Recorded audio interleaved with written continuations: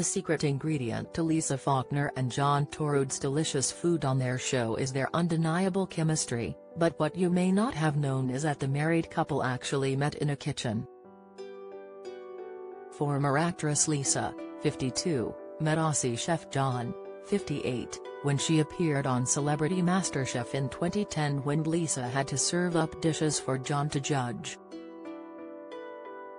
However, although he was clearly impressed the culinary star who went on to win the show, she was petrified of him and it took John a few years to finally woo her.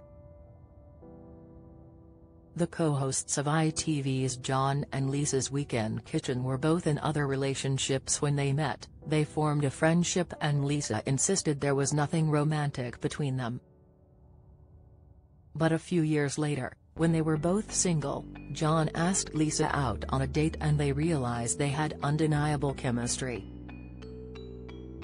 In 2019, they tied the knot and the rest is history.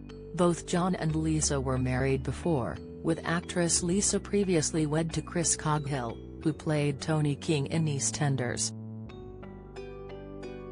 The couple adopted a daughter together named Billy.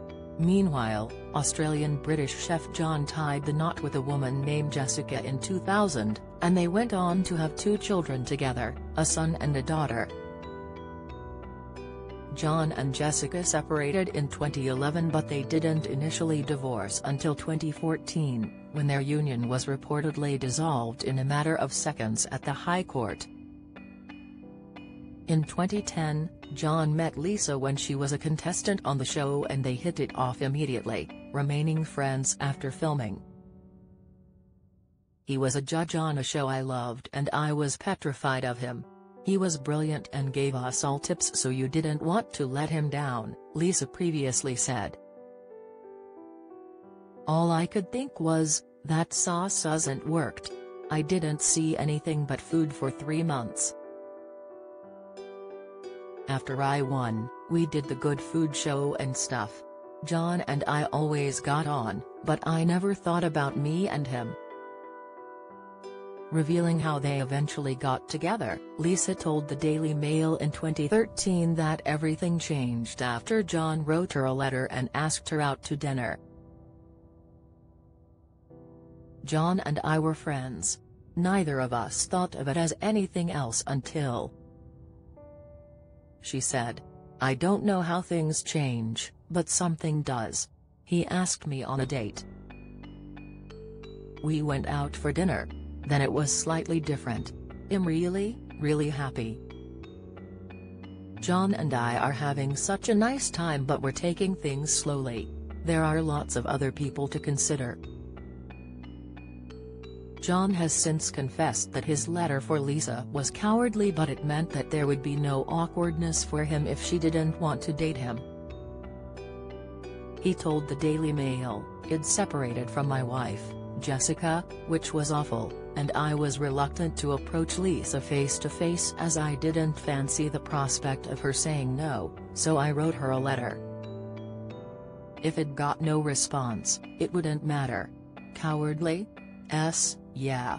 I'm as cowardly as they get. But things worked out in his favor and they began dating before tying the knot.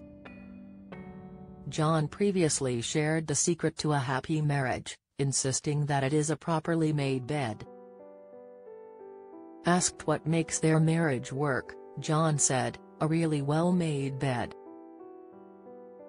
You spent lots of time in it. Honestly, the bedroom, having that sanctuary of a place to go to, I think that's really important. And nice towels. Looking after yourself is as important as looking after each other. Although it probably helps that the pair still have a spark, as Lisa said in an interview, we really like and fancy each other.